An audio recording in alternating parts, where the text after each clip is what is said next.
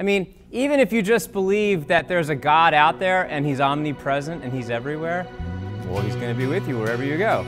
Which means no matter what you do or what you struggle with or what happens, that source of correction and guidance and peace is available to you. There's no place you could go that God would suddenly be inaccessible. If God really loves me unconditionally, I don't need to go to church to get God to love me. You know, you're right. God doesn't need you to go to church to get Him to love you.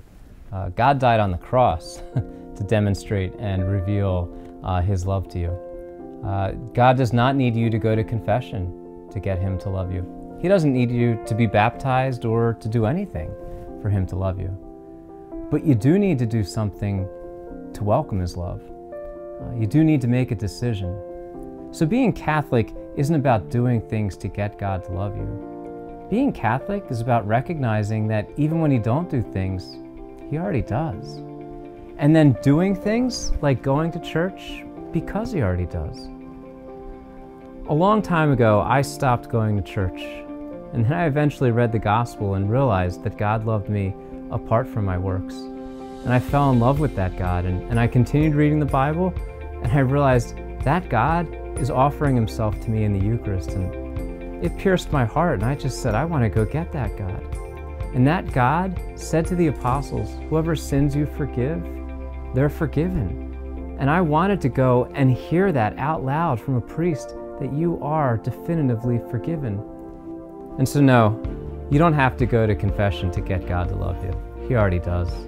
And you don't have to go to Mass to get God to love you. He already does. You don't even have to stop sinning to get God to love you. He already does. But if you want to go to heaven, you have to let that God in to save you and forgive you. You have to let that God who loves you out there in here. And there's no better place to do that than the Mass and confession and the sacraments. And if you've let that God into your life personally, you won't be able to resist the Mass or confession or any of the sacraments. If this is a topic you want to learn more about, consider getting Christian and Catholic. You can buy it on Amazon. It's super cheap and it has the imprimatur of the Catholic Church.